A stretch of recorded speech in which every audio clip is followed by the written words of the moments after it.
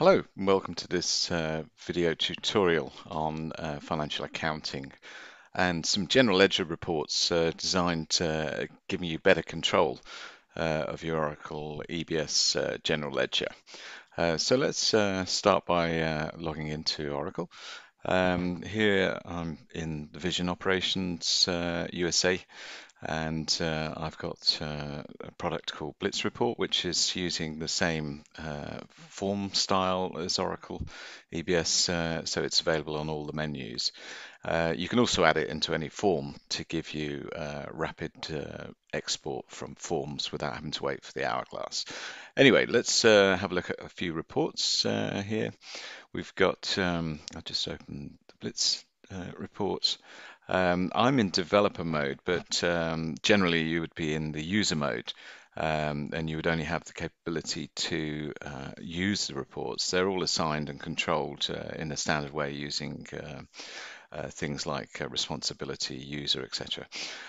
Let's just put a filter on here for finance because I'm just interested in a few reports we've got, starting with the GL balance by account hierarchy.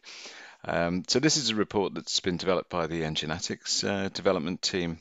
I'm just going to show you what it looks like. I'm going to have to go back in time because this is quite an old database that's running here. So if we were to run this report now, we can put in obviously the period, and we can put in our parent totals, or indeed we can just drill down to the individual expense elements such as cost of goods, revenue, parent PL.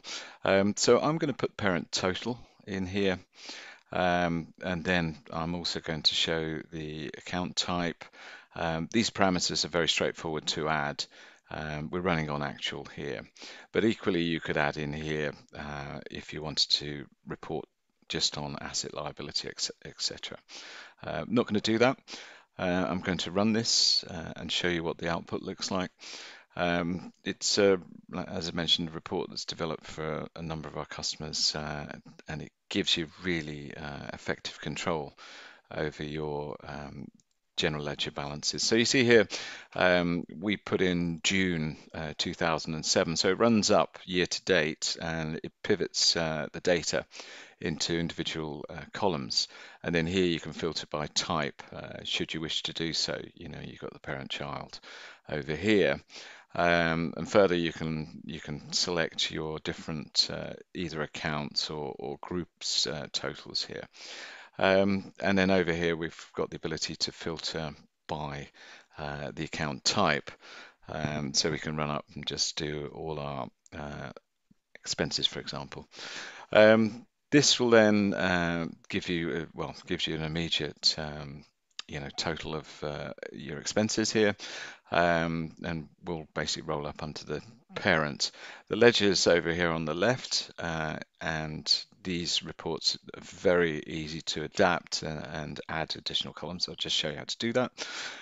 So from a user perspective, you would be able to change the layout of the report. So you do that with something called template, and you simply can select values and then reorder up and down, etc. Very easy to do, and then you would save that template and you can share it with colleagues and so on, just like you would with folder technology. So you can move columns to the left if you don't want them to display. You can also send the output to email. They all go through the standard concurrent manager view request. So if you wanted to see any of these reports again, you can simply go to the view requests and then print the output from here. The beauty about Blitz Report is whilst it does everything through the standard concurrent programs, you don't actually have to register the individual reports, so it doesn't have that long-winded development cycle. Version control is on all of the reports, so as they're being developed, the developer has the ability to record what was changed in the SQL as it migrates through the different test environments. And then over here is the piece of SQL that's been developed, and these are all from a library within the Nginatics website. So you can share your own queries, or you can bring in other queries from other users. It has the ability also, the tool, to bring in import from tools like BI Publisher. So if there's a report you can't see and you'd like to adapt, you may have got some technical in-house ability in-house, so you can really fast track your development here. So you can bring in concurrent programs, Discoverer, BI Publisher, or a combination of all of those. In terms of parameters, they're very straightforward to add. So to add a new parameter, you simply come in here and double click and then select from either an existing Oracle list of values, of which there are countless number around general ledger. And it uses all the value sets that you would expect. So that was the GL balance by account hierarchy. I'm just going to show you a couple more here.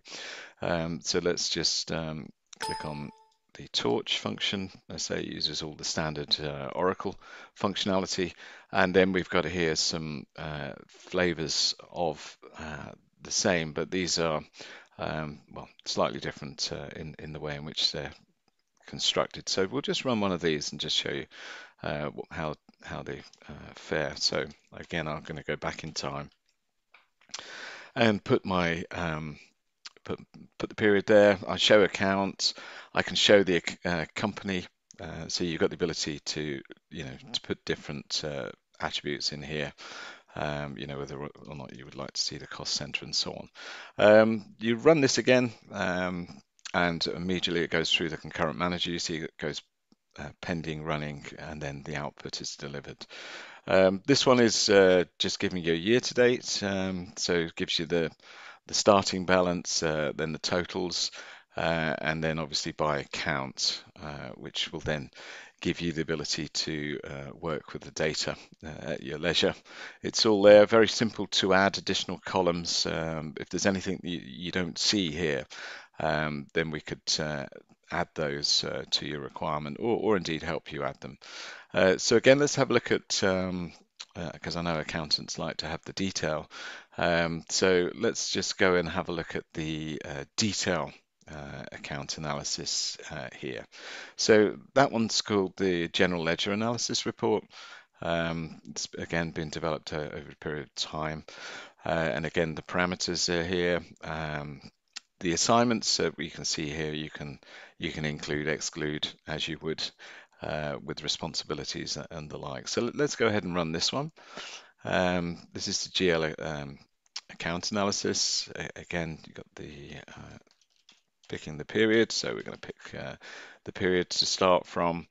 We've got obviously the ability to look at posted dates, the source. So with this one, we're really going to get into the subledger detail. So you really get to see the full account analysis and where those postings have come from, and indeed what was the text of the postings. So this will overlay here. We've got again directly into Excel. Period name across from the left, and we've got the category, the batch, coming up. In this case, it's coming up from payables, but you see here we've got assets and so on. So we've got the batch naming in there. We've got the journal name as well that it went to, and the description of those.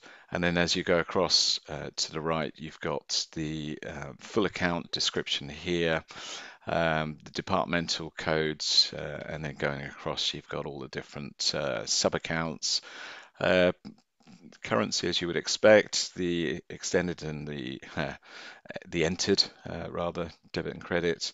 And then we've got the accounted amounts over there. And then you've got here the full description detail here when it was created over here. And as we scroll to the right, we've got different types of events that have been captured. So pretty much everything you would need there. You've got the conversion rates, you've got which particular vendor or customer triggered that transaction. and it goes on. You can review these all these spreadsheets are available at the Enginatics website. There's also a blog which this video will accompany, and that will just really explain to you each of these reports individually and what the parameters are. By all means, you can request a demonstration on the Enginatics website, or indeed you can install the free version of Blitz Report.